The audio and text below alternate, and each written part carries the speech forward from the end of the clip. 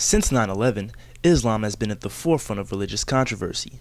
Most recently were protests against plans to build a mosque near Ground Zero, and last month a pastor from Gainesville contemplated burning copies of the Quran, Islam's holy Bible. Avan Aziz, president of FSU's Muslim Student Association, says that many non-Muslims have been culturally misinformed. I think a lot of resentment has been built up over the years towards Islam through a combination of fear and ignorance.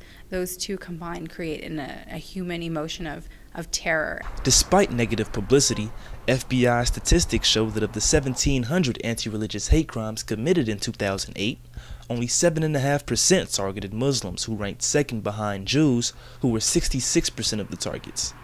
TPD Public Information Officer David McCraney says Tallahassee has seen a similar trend.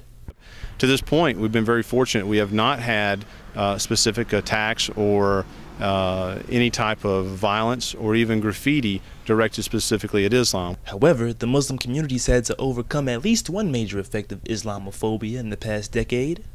In 2002, a man drove his truck into the Islamic center of Tallahassee here on West Pensacola Street. He then went to a nearby bar to brag about it. But as you can see, the center has since been remodeled, and the congregation, which now stands at about 600 members, continues to grow.